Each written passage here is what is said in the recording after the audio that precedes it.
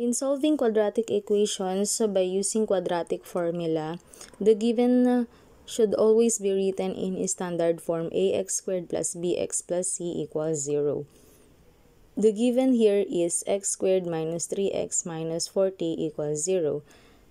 So it is already written in standard form. Now get the values of a, b, and c.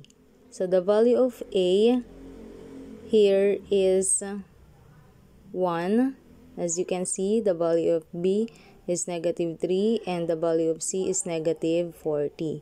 Okay, and then write the formula for the quadratic formula. X equals negative b positive negative square root of b squared minus 4ac all over 2a. Okay. Now, substitute. Write the negative sign on the formula and then the value of b, which is negative 3. That will later on become positive 3 because negative times negative is positive. Okay, so copy positive negative and then the radical sign. The value of b, which is negative 3, is square it minus 4 times 1, the value of a, which is 1, and then the value of c, which is negative 40.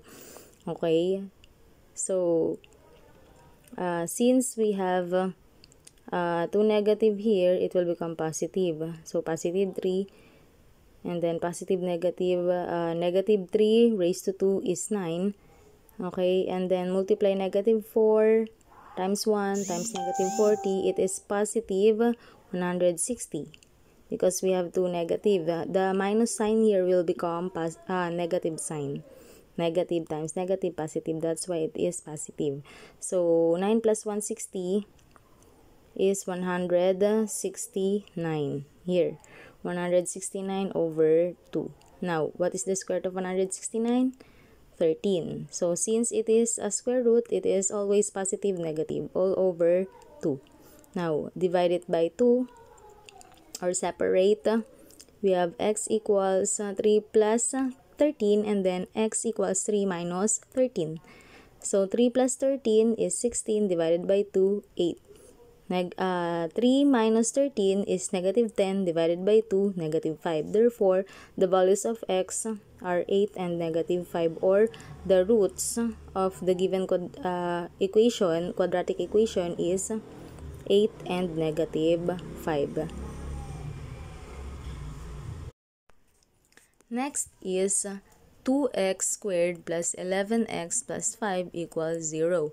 So, the given is already written in standard form for solving quadratic equations by quadratic formula. And then, next is to identify the values of a, b, and c. Okay, the value of a is 2, the value of b is 11, c is positive 5. And then, write the formula for the quadratic formula, which is negative b positive negative square root of b squared minus 4ac all over 2a. Okay, and then substitute. So, the negative in the formula, negative. The value of b, which is 11, 11. So, positive negative is square root of the value of b, which is 11, is square it. Because in the formula, we have b, we have to square the b. Minus 4 times the value of a, which is 2. And then the value of c, which is 5. Okay, all over 2 times the value of a, which is 2. And then, solve. Square 11 is 121. And then, this one, just bring down. And then, negative 4 times 2 times 5 is negative 40. What is 121 minus 40? It is 81. So, 2 times 2 is 4. Okay. What is the square root of 81? 9. So, it is positive negative 9 all over 4.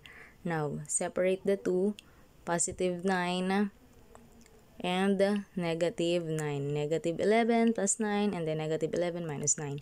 Negative 11 plus 9 all over 4 is negative 2 over 4. Because negative 11 plus 9 is negative 2. Okay? And then negative 2 over 4, simplifying fraction, it is negative 1/2. And then on the other side, negative 11 minus 9 is negative 20. Because like signs add, divide over 4. Negative 20 over 4 is negative 5. Therefore, the values of x are negative 1 half and negative 5. Or the roots of the given quadratic equations are r sub 1 equals negative 1 half and r sub 2 is negative 5. You can exchange the two. This one will become negative 5, or this one will become negative 1 half, or vice versa.